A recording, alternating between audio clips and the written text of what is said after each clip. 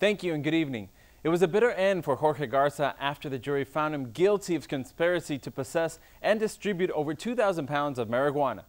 After a week of evidence, arguments, and testimonies, the jury, composed of 12 members, arrived at the unanimous decision to find Jorge Garza, a former Hidalgo County Sheriff deputy, guilty for crimes on corruption, which carries a sentence of anywhere from 10 years to life in prison. During the greater part of the morning, both sides presented final arguments in an effort to convince the jury, but it was the lawyers representing the U.S. government who succeeded.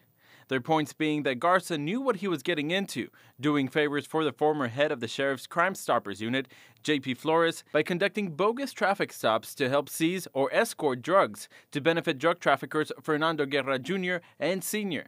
During deliberation by the jury, Fox 2 News cameras followed Garza and asked for a response, but refused. Disculpe. Garza was the only one out of 12 members linked to the now disbanded Hidalgo County Panama Unit Task Force to plead not guilty and choose to go to trial. Before the verdict, Garza sighed, but showed no emotion after hearing the decision the jury made. Garza will return to federal court tomorrow afternoon for a special hearing where he plans to request a bond before his sentencing on October 17th. Reporting for Fox 2 News, I'm Oscar Margain. Back to you.